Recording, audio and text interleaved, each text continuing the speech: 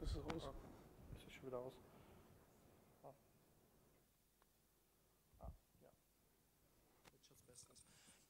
Okay, so we will start with the first talk now, which is Psychology of Security, a research program by Stefan Schumacher. So, please. Good morning and welcome to my talk. My name is Stefan Schumacher. First, I would like to introduce myself.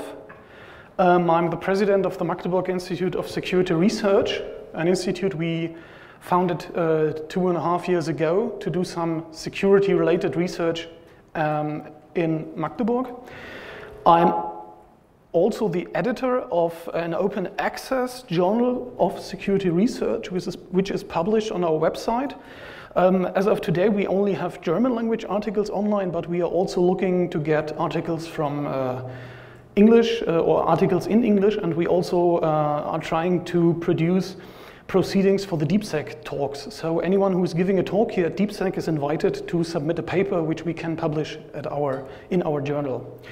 I've been a hacker for almost 20 years. I've also been a NetBSD developer for some time, but I studied educational science and psychology, and I did a lot of research on social engineering in the last years. And being focused on social engineering was also the reason for me to study educational science and psychology and not computer science or electrical engineering or something else. So my focus is, or my point of view to security is the point of view of a psychologist.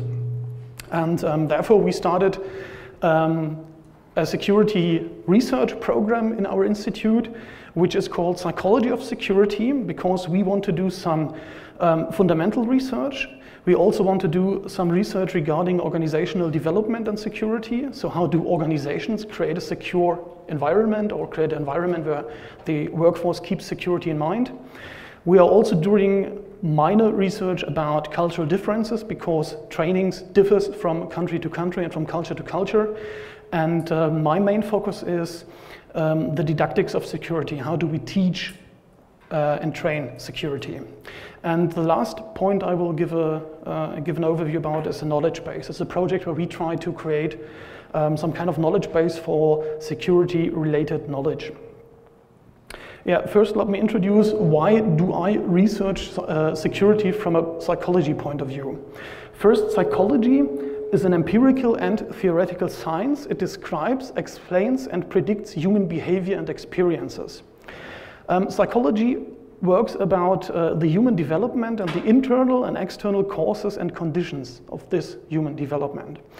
There are several parts or subjects in psychology. Most relevant here are differential and personality psychology, social psychology, which is actually doing a lot of research about social engineering, industrial psychology and organizational psychology, which is doing a lot of research about organizations and individual behavior in organizations, and how do I find persons who fit into my organization. For example, if I'm looking for system administrators or security or workforce with security in mind.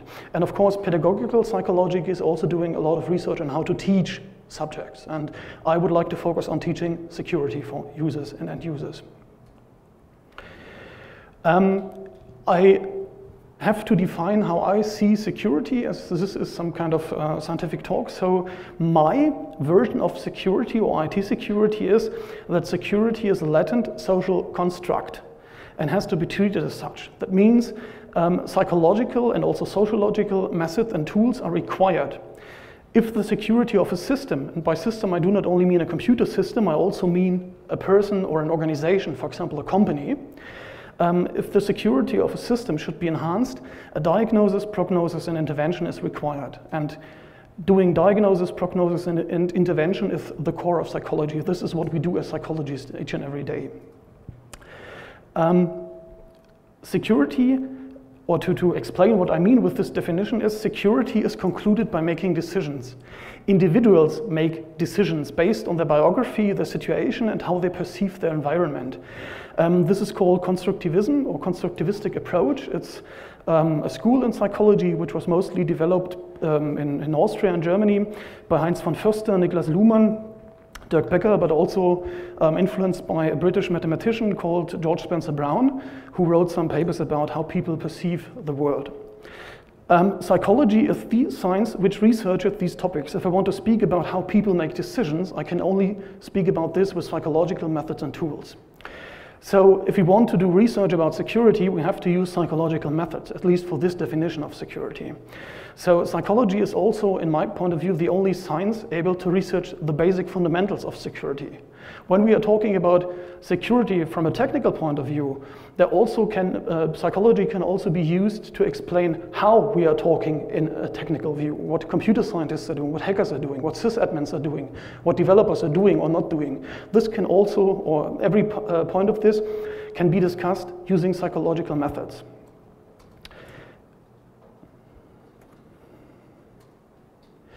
I have an example about this. It's an example from the 19th century here from Vienna. A physician named Ignaz Semmelweis, some of you might know his name, discovered that more pregnant women died in the Vienna General Hospital than in a monastery nearby. The monastery was run by nurses and nuns, and they had a lower fertility rate than the physicians, the trained and studied physicians in the General Hospital of Vienna. And he was doing research about why do the pregnant women in the General Hospital die more often than they die in the monastery, because it actually doesn't fit that nuns are better at treating people than physicians. And he discovered that physicians transmit pathogenic agents with their hands. And he proposed that physicians should wash their hands. The reaction by his fellow physicians was that his idea was rejected and he was considered to be crazy. There were famous physicians in Vienna calling him an idiot or calling him a liar, because they thought at this time that washing one's hands does not help when treating people. So physicians rejected the idea of washing their hands when going to the patients. Today, this seems silly, but in these days, the idea was new and it was rejected by the other fellow physicians. And this is a phenomenon which has been thoroughly researched in psychology, especially in organizational psychology and in social psychology, because this phenomenon still exists, even nowadays. If you bring in a new idea into an organization, people will reject this idea. And this is a huge problem when you're trying to evolve or to develop your organization, for example, into being a security-aware organization. So if you want to talk about this, we need psychology. There are also other examples. My favorite example, I wrote a paper on this, is the first flight of Ariane 5. It's the European rocket, which is usually started in French Guiana. And in 1996, the ESA switched from Ariane 4 to Ariane 5. And the first flight of Ariane 5 ended after 32 seconds with a huge explosion, which you can see here. And it costed only 320 million euro to send this rocket into nirvana and not into space. The problem has been, or the incident has been thoroughly researched, and the biggest problem was that the computer scientists who wrote the control program took the software from Ariane 4 to Ariane 5, but did not re-enable the test cases. There were test cases implemented to avoid that it comes to buffer overflow, and they avoided that it comes into not buffer overflows, but into casting errors. There was if I remember correctly, an integer was casted into float or vice versa, and this led to an error in the computer of the Ariane 5. And the control computer thought that the Ariane lost its course and triggered the self-destruction mode. So the computer thought Ariane 5 is going down, and he triggered the explosion trigger to avoid larger damages, and therefore the rocket was destroyed by its own control program. And the problem was that the computer scientists who wrote this control program didn't enable the test cases. The test cases, or the disabling of the test cases in Ariane 4 was okay, because Ariane 4 had a lower trajectory force and therefore didn't need the huge numbers required in this typecasting. And this was also documented in the manual, but the programmers who worked on Ariane 5 did not read the manual or ignored it, and they did not re-enable the test cases. And therefore, the whole accident could have been prevented if they only read the manual and followed the procedure described in the manual, but they did not, and therefore Ariane 5 exploded. This is a typical problem which psychology discusses. Ariane 5 is only one example, but there are more.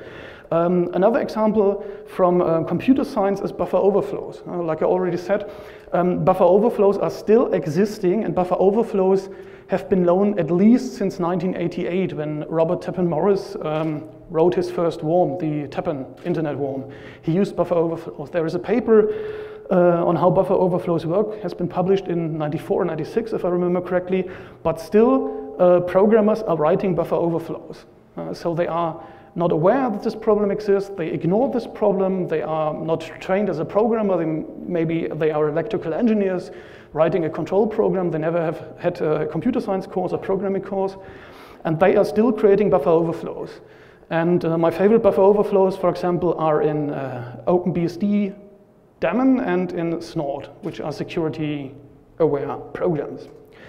Other problems we usually face day-to-day in security is weak passwords chosen by users. You know, the Adobe hack currently, where a lot of weak passwords were used. Stratfor hack 2 years ago, where almost only weak passwords were used. Another problem is users are not interested in security. Whenever I go into an organization starting a security awareness campaign, most of the workforce considers me to be a threat to their work. They don't like me. Sometimes they even hate me, and they don't want to be bothered with security. Users don't understand how security works. They often say, I'm just a small worker, no one tries to attack my computer. Maybe they attack the managers or the CEOs, but not me, because I have no secret data here. They don't know that they are also part of the security of the organization.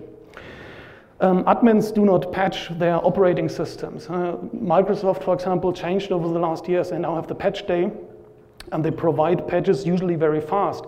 But admins are too lazy or don't have time and are not aware that they have to patch their operating systems and apps. Some developers still use MD5 as a password hash. For example, Stratfor and Adobe, which is a huge no-go. And it has been standardized to use different hashes, which are harder to break. But people don't know about it, people don't activate them, so they still go with old and outdated software.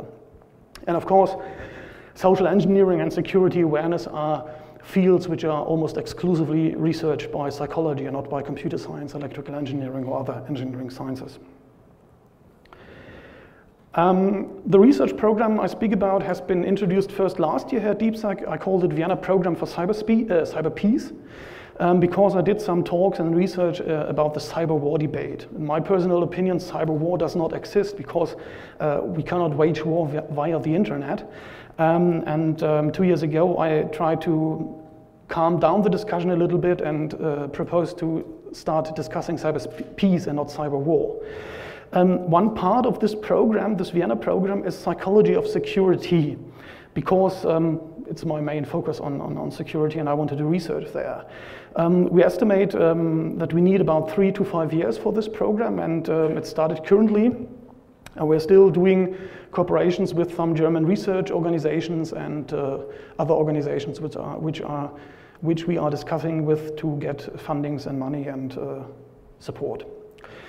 So what do we need in this research program? We do need fundamental research about the perception of security. We do need fundamental research about personality and attitudes and security. We do need research about organizational development and security and cultural differences and security. Both points, organizational development and cultural differences, have been researched very thoroughly and with very huge research programs, but we have to check if these efforts can be transferred into security-aware organizations. Then we do need didactics, the teaching methodology of security. When we want to train users and teach users, we have to know how to train, what to train, and who to train, and what to teach. And this is what I'm going to talk about. So let's start with the fundamental research program, which is, of course, the fundamental part of every research program. So as I already said, we prefer the constructivistic approach, which means that each individual perceives the world in one's own way. So the way how you look at the world, there is a nice German word, Weltanschauung, which is also used as world outlook, if I remember correctly in English, is shaped by one's former experience. So every person sees the world in a different way. And we have to explore this worldview in depth by qualitative research. So we have to do research with randomized or random selected individuals. For example, We are using different tools and methods that already exist. We use qualitative, semi-structured interviews, which are led with different interviewees. There's an E missing. One interview which has been developed at our local university is called the autobiographic narrative interview, which we are currently doing with hackers, or people who identify themselves as hackers, and normal end users, which are, of course, also subject to our research. This interview tries to explain or tries to research how hackers shape their own personality, or how hackers are shaped. What differentiates the hacker from the user? What is the difference? Why is the hacker interested in IT and security? Why does he hacking? Why does he develop such a huge curiosity about technology? And why is the normal end user not interested in computers, in IT security, in cryptography, or what else?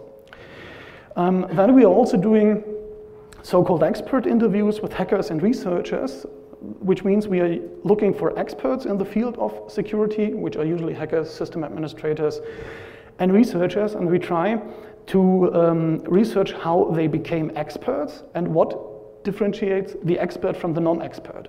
And this is used at the base to decide how we can train experts. We need a formal way to train more security researchers, more security people. I don't want to call them hacker, but we have to train these persons, and we have to do this in a formal way. We have to develop a curriculum, we have to develop study courses, we have to develop material for schools, and this has to be funded, or is funded, by this fundamental research. So the main question is, what shapes a hacker's mind? What shapes a user's mind, and how do they differ?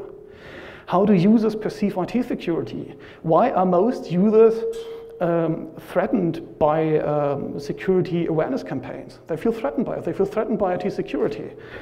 How can this perception be changed? Now, this is a typical topic of psychology. There has a lot of research been done, and we try to transfer this fundamental research to our special topic of security. And then the main question I'm discussing is, are there science-based security awareness tools? There are a lot of security awareness campaigns, there are a lot of methods on doing security awareness training, security training, but most of them are naive in the sense of being not scientific. I don't say that they are bad, or it doesn't mean that they are bad by default, but they have not been checked with science, and I want to do this scientific research to do the scientific check of these methods and tools.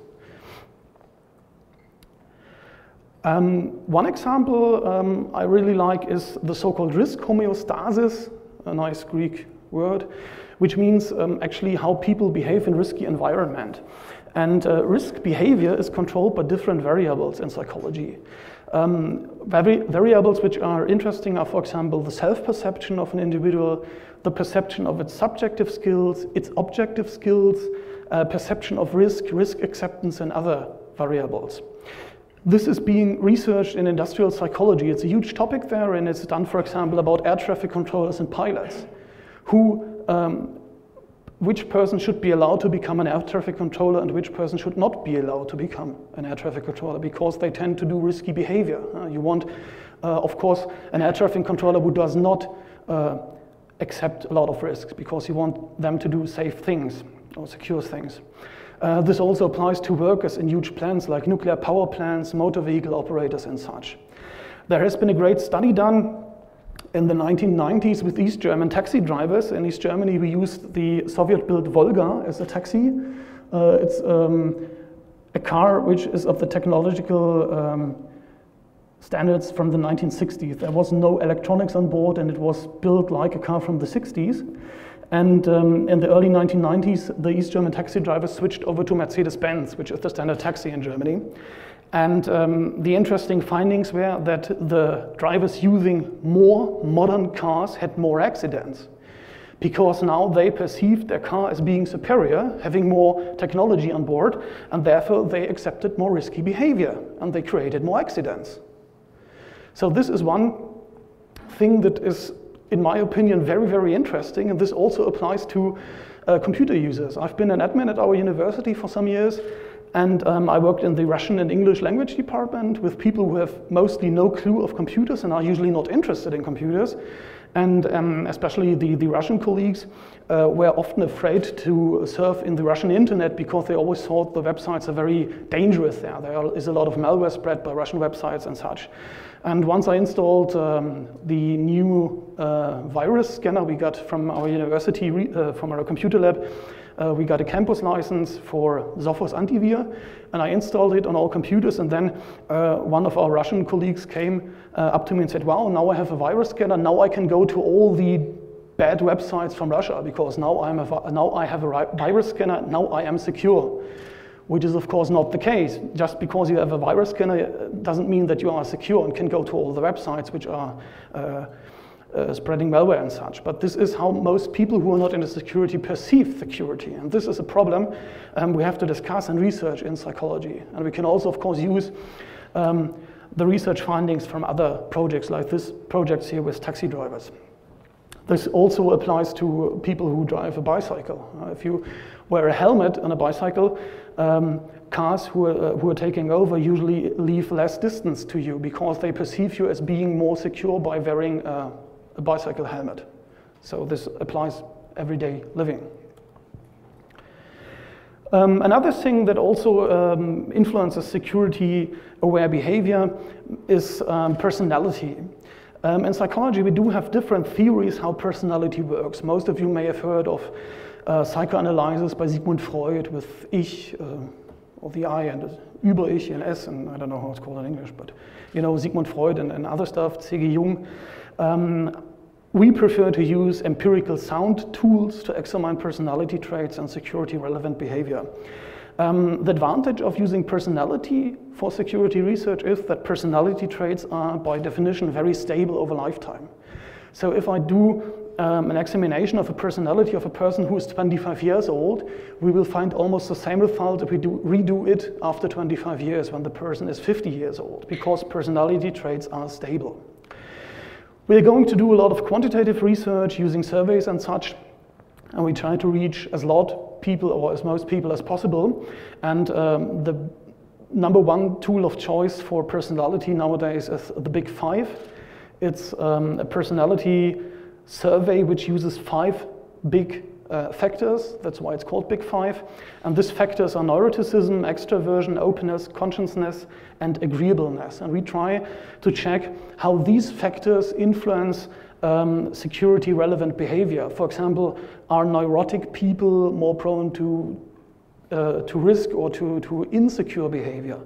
Are people with a high consciousness people who often change their passwords or choose stronger passwords or obey to security standards and rules? So we want to check if this has any influence of security-relevant behavior.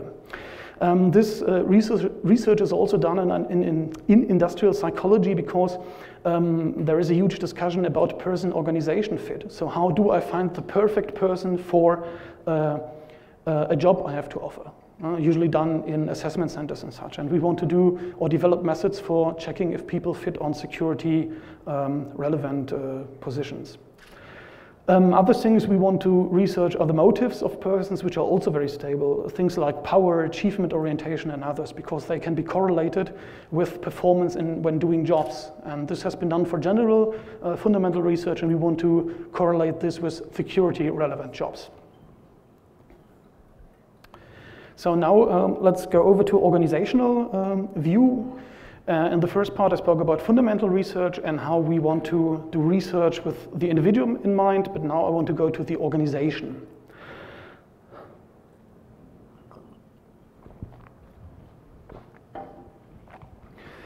As you all know, security is a huge and hot topic in companies. A lot of companies are paying a lot of money for security awareness campaigns, for trainings, for tools, methods, and such. So lots of money is spent, and of course there are a lot of people offering awareness campaigns which are not scientifically based or which are just done by amateurs or not scientists or trained persons. A lot of different methods exist in when you want to do organizational development or organizational research. Some of these topics are knowledge management, leadership and training. Organizational development is an own research subject of its own. And we want to check which of them are useful for security relevant behavior. For example, what can we take from knowledge management or from leadership training to security? Because knowledge management has discussed how to spread knowledge and training in an organization. And of course, when doing a security awareness campaign, we also want to spread knowledge in an organization. It's just security knowledge we want to spread. So what parts of this research can be used? We don't have to reinvent the wheel every time. And we can use research which has been done earlier. One finding or one thing from my experience, not empirical sound, but from my experience as a social engineer and security awareness guy, is that strict hierarchies can easily be attacked with social engineering. So it might be useful or might be a good idea for some organizations to change their view of hierarchies and how they live by those hierarchies. Yeah, like I said, it's a very short part of our research program, as is cultural differences, but nonetheless it's necessary because the culture influences organizations and individuals. A company based in Germany has a different culture than a company based in India or in China or in the US or in France or in Brazil or Argentina. And this also has to be kept in mind. There is also a lot of research being done on this topic in the last 20, 30 years because companies now work and operate worldwide, and they often have cultural problems when they are huge companies. And we have to find those differences, and we have to find how they can influence security. For example, some countries prefer a more hierarchical approach in organizations. Other countries prefer a more relaxed, non-hierarchical approach. Another problem, formal problem, is how the training system is organized, the technical vocational education and training. In Germany, we do have a very elaborated TVET system, but this system is mostly unique to Germany and the German-speaking countries. So when I do research in the German TVET system, I cannot transfer it easily, for example, to France or Great Britain, because they do have a different system. They don't have the in-house training we do in Germany, and they don't have the vocational schools we have in Germany. They do their trainings in colleges or on the job. And this has to be discussed, and this has to be researched, and how these findings can be transferred to other countries and cultures. Lots of tools and methods already exist. There is also, cultural differences is also a topic where a lot of money can be made. There are cultural awareness trainings, and if you go from Germany to China to work together with Chinese people, you usually have to go through such a training, and therefore a lot of work already has been done, and we just have to find out which work can we transfer into our topics and can be transferred to our problems. So this is also a very small point of the whole research we are going to do. And then my favorite part, didactics of security. When writing about this, I usually ran into a lot of problems because influenced by our educational training system in Germany, we have a lot of research about didactics, but unfortunately it's very hard to describe and explain it in English, because the English training culture and the American training culture is very different from the German one, and this is the first problem I have with cultural differences explaining this. And didactics is a huge topic in German training for teachers and in German research, and it's not so big, for example, in the US or Great Britain. So I'll try to do my best to explain how we do it in Germany. Didactics is the science of learning and teaching. This is a definition we use in Germany. In English, you usually say teaching methodology, but didactics is more than just teaching methodology. We do a lot of research about this in Germany. We have done a lot of research in the last 30 years due to our dual TVET system. The trainees in Germany who are not going to university, only 20 to 25% of our pupils go to university. The rest goes into the TVET system, and they usually spend 2 days a week in a TVET school where they learn all the theories and backgrounds about their profession. And 3 days or 4 days of the week they go to their company where they're trained on the job and learn all the practical stuff. And therefore we do have a lot of research for the TVET teachers, those people who are training electrical engineers, nurses and such. It's very well funded and very empirical sound. A lot of research has been done, a lot of fundamental research has been done. And we have in Germany several IT-related professions, and we have curriculums for this IT-related professions. And we are doing research about how to expand these curriculums for IT security. For example, some computer science related jobs exist and we want to add IT security as one part of the training. So we can get IT security specialists trained in our TVET system, which is especially very interesting for the smaller companies in Germany, because small companies with 5, 6, 7 employees usually cannot afford to get a hacker or a studied computer scientist from university. So they can train their IT security specialists, their skilled labor on their own using this curriculum, so they don't have to develop it on their own. And this is one huge, or the biggest part of our research program is about how this curricula can be developed and how their training can be enhanced and enriched with IT security to get more IT skilled labor. The first question you have to discuss when you speak about didactics is, how can we teach security? How can I design lessons or trainings for IT security? Which methods work best under which circumstances? There are several ways to create lessons for school or trainings. You can use e-learning, blended learning. You can only let the pupils learn facts. You have to use, or you can use theory, you can use a practical approach. This is mostly relevant in our TVET system. You can read a lot about building a car, but you can also send the pupils out to a garage and let them build a car. And it makes a lot of difference which approach they are using. If you use the theoretical part only, they can tell you a lot of facts about cars, but they don't know how to assemble a car, how to build a car practically. On the other hand, if you only use the practical approach, they might be able to build this specific car, but when you go from, for example, Volkswagen to BMW, you might not be able to build the new BMW because you're only trained on Volkswagen. And this is a huge problem. Therefore, we have the blended approach in Germany. We have the theory taught in schools and the practical approach taught in on-the-job training. For example, the culture of the TVET system is pretty relevant. For example, France is more theory-based. They do a lot of theoretical training in colleges, and therefore the whole training has to be done in a different way. We use the psychological model of competencies. When I speak about competencies, I mostly mean capabilities, psychological capabilities, the ability to do things, to get things done. And this model is used in Germany, and since the TVET system is governed by our governments, it's also in the state of a law. So actually, if you are a teacher in a TVET school, if you're doing training there, you are required to use this model. That's why I also stick with it. The idea behind this model is that you do not only teach facts, but you also teach how to do studying and how to research methods. So every trainee in our system has to learn how to learn on his own or her own. It's about independent learning.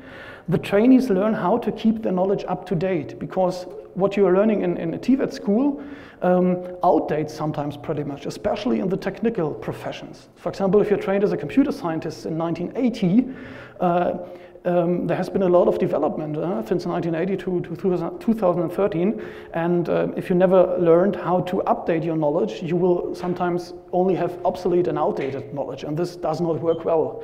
So since 1996, all the curricula also emphasize independent learning, how to research methods, and how to keep their knowledge up to date on their own.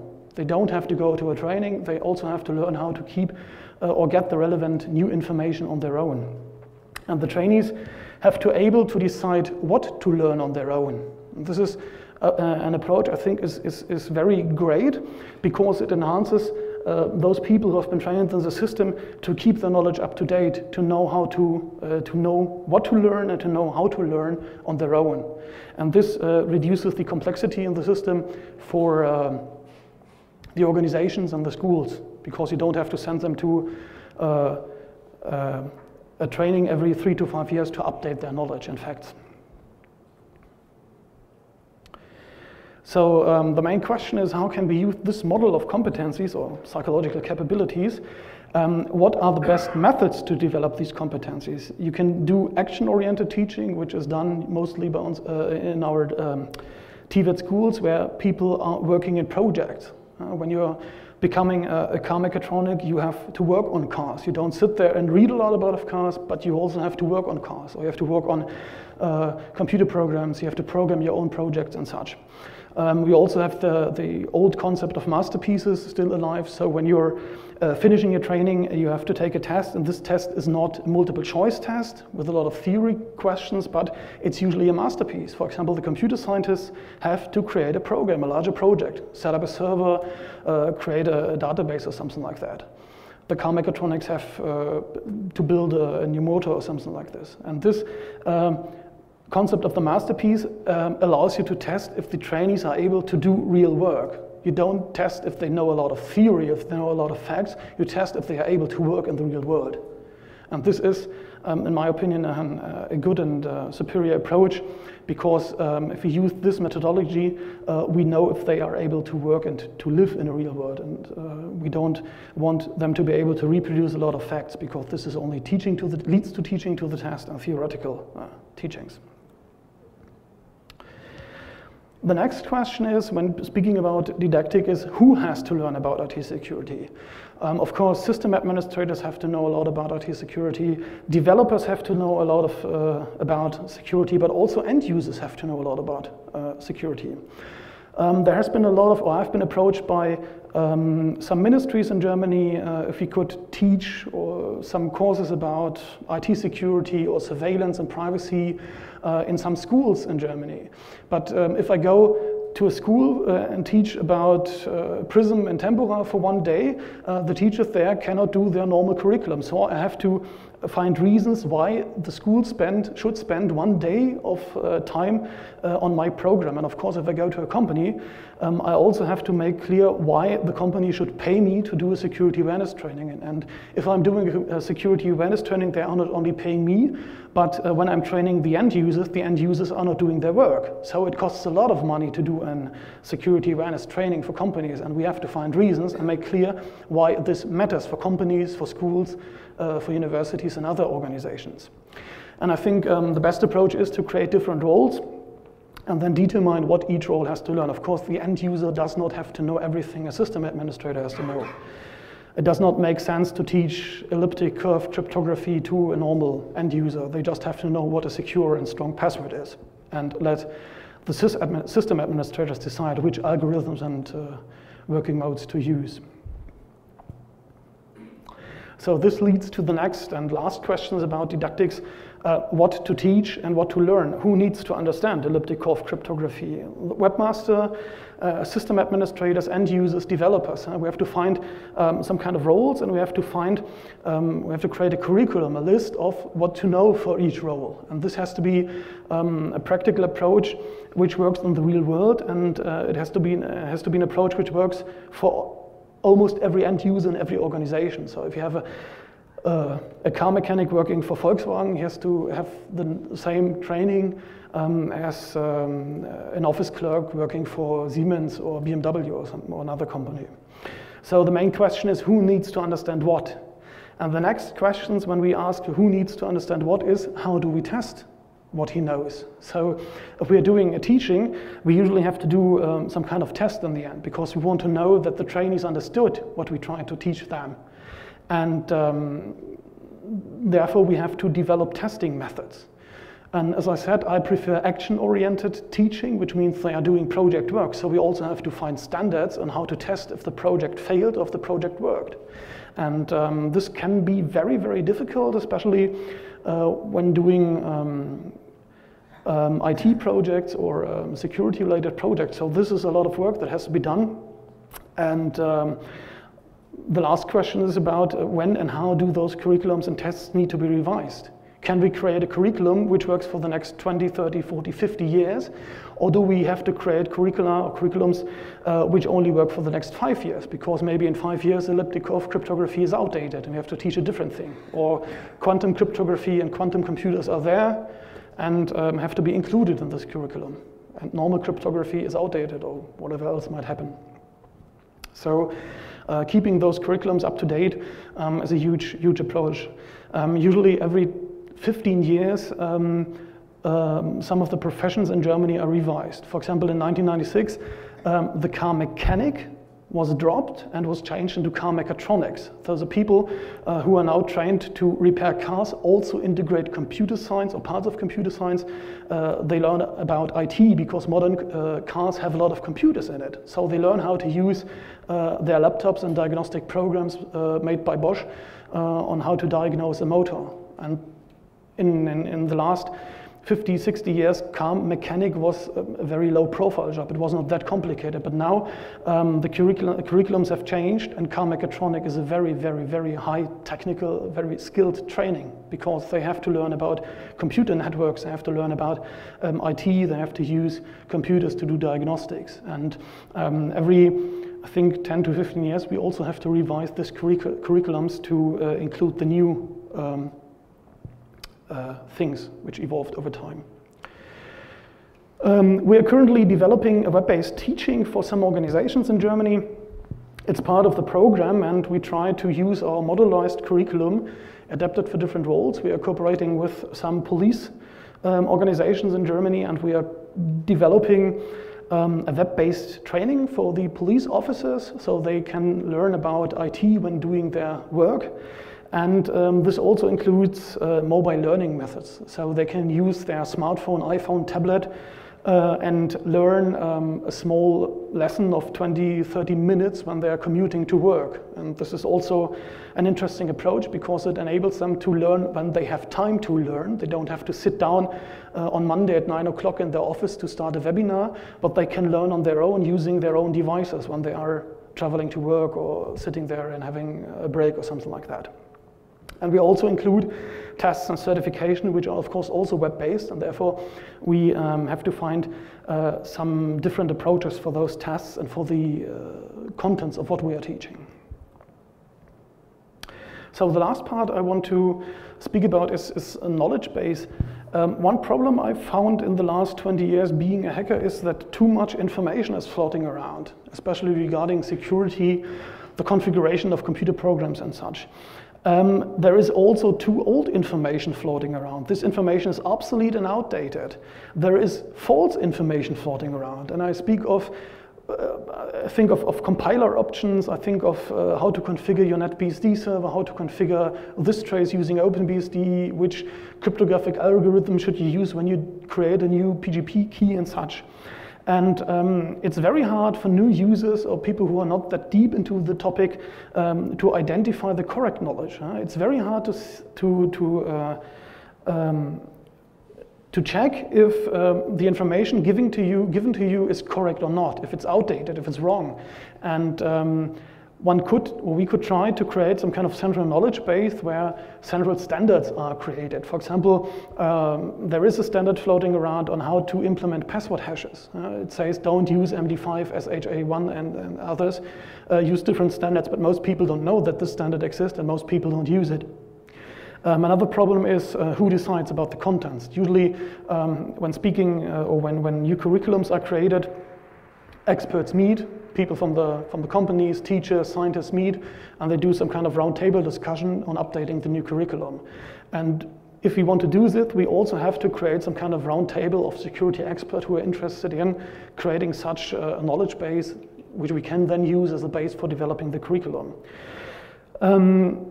A better approach or a required approach is to empower the users to identify correct and required knowledge, to enable them to say this information is bullshit, I cannot rely on this information, I have to use different methods. And this is also one point of our research program. Yeah, what do we have to do? We have to finish the fundamental research. Unfortunately, fundamental research, especially qualitative research, takes a lot of time and resources because you have to transcribe the interviews, you have to do the hermeneutic circle of interviews, you have to interpret it, you have to condense the data.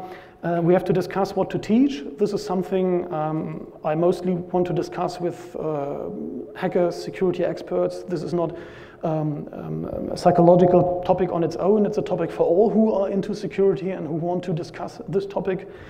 We have to do research on cultural differences and find adequate or the proper teaching methods for teaching IT security relevant things. And this is already my last slide. If you want to contact me, feel free. This is our website. My email address, you can contact me in English or German. We also have a channel on YouTube. For those who speak German, there are mostly German talks we have online.